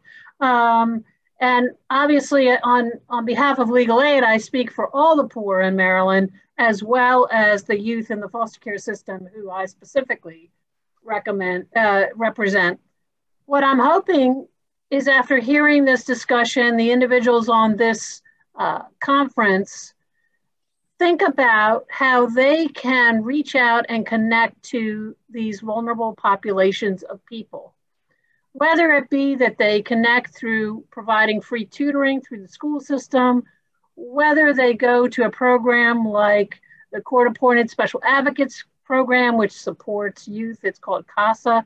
It supports youth in Baltimore who are in the foster care system, whether it's working for healthcare for the homeless and providing volunteer services for them. Reach out to that community so that you can learn who these people are and how to best help them engage in civic work. Without really knowing who the population is, you really can't set up a program that is relevant to the poor of Maryland or the youth in foster care. You have to go out there and meet them, understand their needs, and potentially think about projects with them that will allow them and their power to spread across whatever the project is, whether it be legislative or regulatory or policy-wise, and make sure that when you're engaging with these folks, that you make sure you listen actively and don't look for a project that you think is good. Listen for a project that they think is good and figure out how to access the resources you have to make that project work as an empowering project for the people that it will affect. That's terrific. I often say the first three rules of a good deliberative engagement over citizenship, a good conversation, are listen, listen, and listen. So I'm hearing some of that from our panelists as well. Sam, what are some things you can suggest for folks that are on the conference today to get involved and engage other members of the community? Sure. So first off, just want to plus one everything Rashad and Joan said about being, just positivity and listening to what folks need in the community. In terms of specific, we have a huge election coming up on July 19th. It's in the middle of the summer, which is, great in some ways because it's good to like block party weather and daylight. It's hard in other ways because it's like a weird time. People aren't expecting an election, a time when people might be out of town. And this is a huge, this is the election when we elect our state government. And, as Rashad was saying earlier, a ton of issues we're all talking about run through the amount of money that we can get the state of Maryland to spend in the city. Right. And so it is, one reason we started Baltimore Votes back in 2017 was that in 2014, Baltimore City's turnout fell off a cliff and we had huge problems as a city in terms of getting what we need from the state after that. So in terms of things folks can get involved with to make sure we have a great turnout in this election for our city, we're going to be hosting a really robust Parties at the Polls program. So if you want to host a party, if you want to volunteer at a party, come to our next Baltimore Votes Coalition meeting. It's the first Monday of every month at 4 p.m. at Open Works at 1400 Greenmount Avenue. So come by our coalition meeting or go to our website, baltimorevotes.org. I know a number of our partners run great individual membership programs. So the League of Women Voters, definitely recommend becoming a member of that group, or Black Girls Vote has individual membership. Out for Justice with Returning Citizens has individual membership. So I think just being a member of some of these civic groups is a really great way to support them in a consistent way and help build a constituency for civic engagement in Baltimore. We just recommend getting involved through the coalition, and we can connect you to a partner or just get involved directly with a partner. We need a constituency around civic engagement in Baltimore to build the kind of civic culture we want in our community. Great. Well, I think we'll move at this point to some questions from the audience.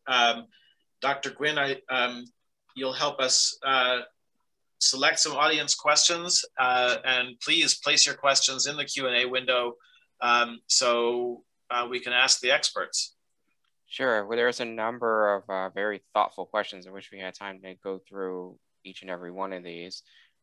So one question we have here is, what are positive examples of government, community, and academic connections that have produced sustained structural changes?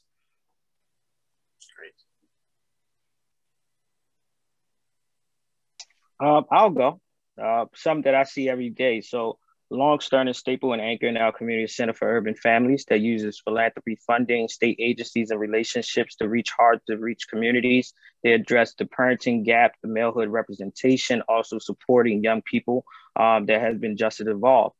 Even from that, we have those that are community-based that are still trying to expand on their own expertise. And we just recently had a citywide youth equity summit hosted at a historically Black college, which is our national treasure, the Morgan State University, and brought over 200 young people to not just talk about mental health and trauma-informed practices, but talked about entrepreneurship, talked about tech and innovation. They brought in youth leaders. They talked about sports and entertainment. And they brought these representatives from Baltimore, from all different intergenerational, so that young people can see themselves. And this was sponsored by our larger healthcare agencies, being a Kaiser Permanente, being a MedStar, being Hopkins, being Morgan State University School of Social Work. And this is how you hold systems and agencies accountable by empowering and funding these thought leaders on the ground to scale up the work that they normally do in a small base recreation center or in a classroom into a school, to then go into a larger space and encompass more young people to be engaged within a certain time frame. We see this from the Baltimore City Youth Commissions, right? Myself as a former youth commissioner, and if it wasn't for the Youth Commission, I wouldn't have felt empowered to run for office at the age of 24 years old, which probably is a testament to where I am as executive director by using our lived experiences.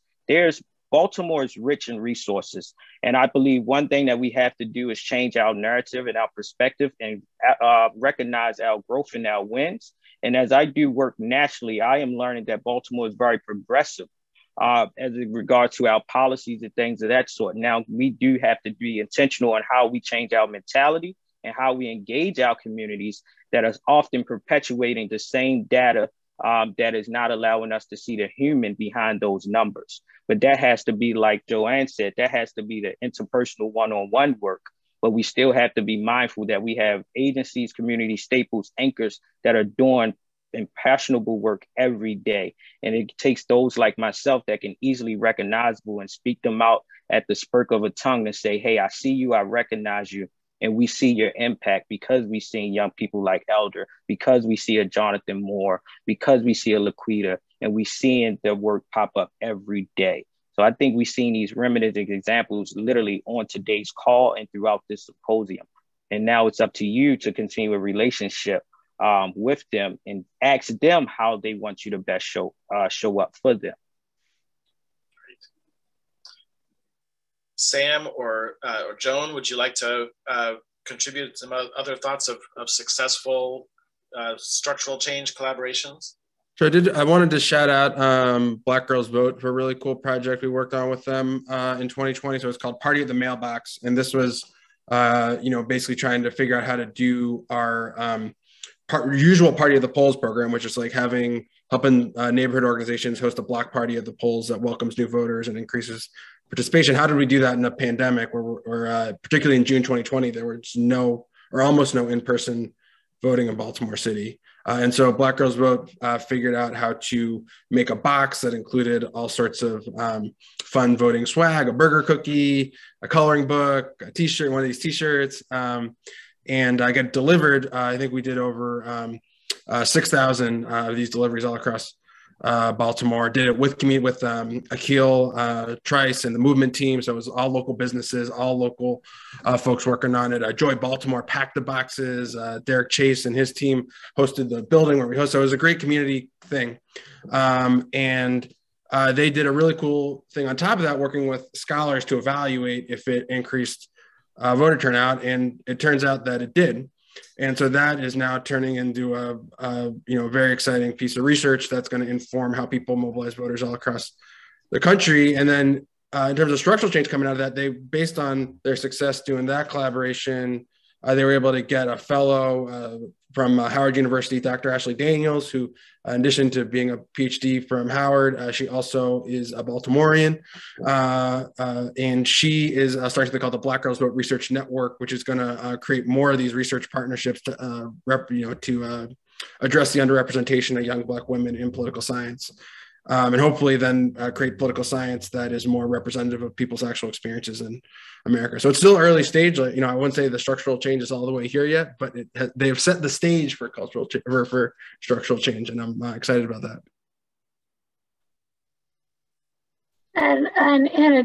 The only thing that I could add to this idea of creating structural change is that legal aid does make an effort to have programs like Lawyer in the Library and Lawyer All Over the Place, reaching out to the community in an effort to try to help people understand how the structure of the legal system works, how it works individually for themselves, and how, if they need to change some part of that system, that they can change it. So we do reach out to basically all avenues of the community through these pro se programming efforts, where we give people as much information as we can about their individual legal problems, as well as generally how to make changes in the system. It's our sort of focus that addressing people's legal problems, demonstrating how the legal system works, helps people and empowers them to navigate their way through not only their problems, but their community's concerns that they want, where they want to make change. Great. Dr. Gwynn, another question, or Dr. Cooper, should we move on? I think we probably have time for one more question. I just wanted to point out Dr. Cooper also acknowledged an organization called Be More for Healthy Babies, which is a nationally recognized cross-sector partnership that's reduced disparities in infant mortality. So the next one that's sort of gotten the most votes in the Q&A, it reads, as Black people who want to level the playing field, how would we go about finding all of the policies, procedures, clauses, etc., that is those hidden systemic and institutional barriers that would stop, hinder our success, whether it be educational, financial, residential, employment, etc.?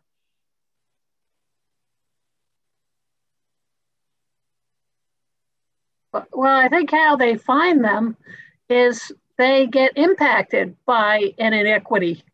And when they get impacted by an inequity, once they are empowered to address that inequity, they think through, well, how can I make this difference for more than just me? Maybe my community that I live in, maybe my community that I work in also has a similar problem. So I don't think there's one way to sort of go to a checklist and figure out where all the inequities in a system are.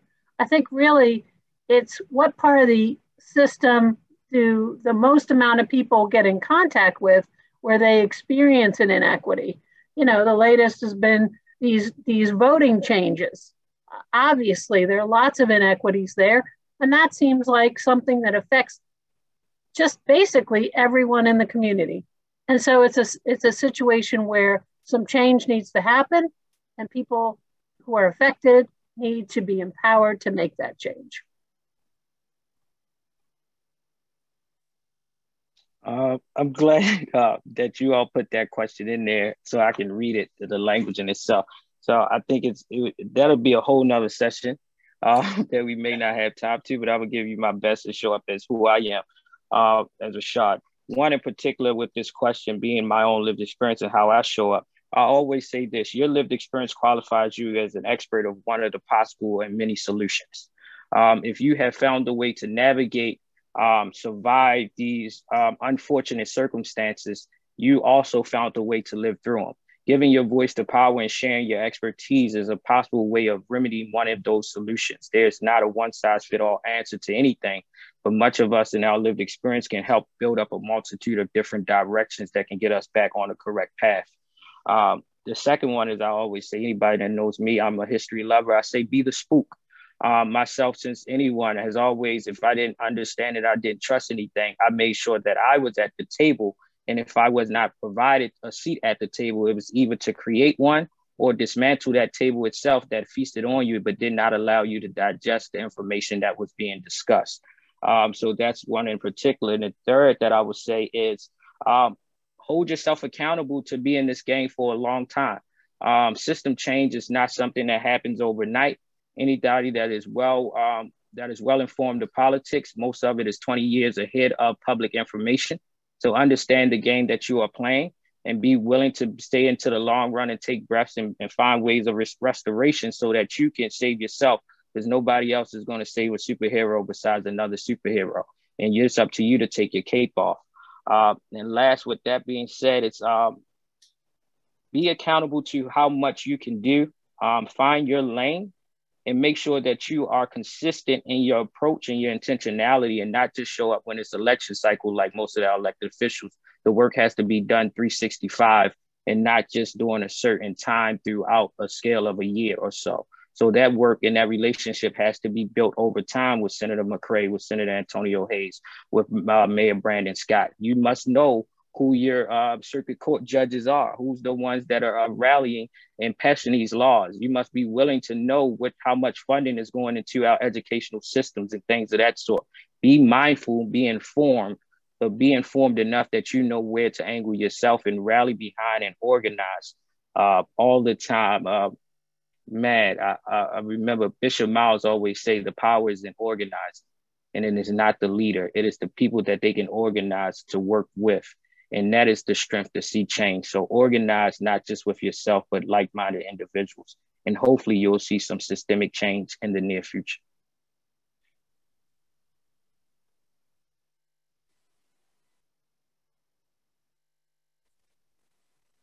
All right, I think with that, Dr. Cooper, we'll turn it back over to you. Sure. No, all of that was just brilliantly said and done. This was just an amazing discussion. I'm again so energized, and I admire all of you so much for the hard work that you're doing in the community, but also the light that you're shining on this important issue, and really hopefully our audience is appreciating how much is possible, just from hearing you talk about all the things that you've been doing within your organizations and with your partnerships. So there were so many interesting topics and questions raised in the chat. I think we're going to be moving to our networking session so people can have more opportunity to engage with specific organizations and individuals. Dr. Gwynn? I agree. So let's move on to our networking sessions. So logistics of this, in the chat box, you will see the list of the 5 networking sessions that will happen. Decide which session you want to join. You can also move between rooms by going back to the agenda at the top and choosing another room. We'll now allow everyone to navigate their agenda and join your networking session. Please feel free to join us back in 40 minutes at 3:50. For the exciting and final creative presenter.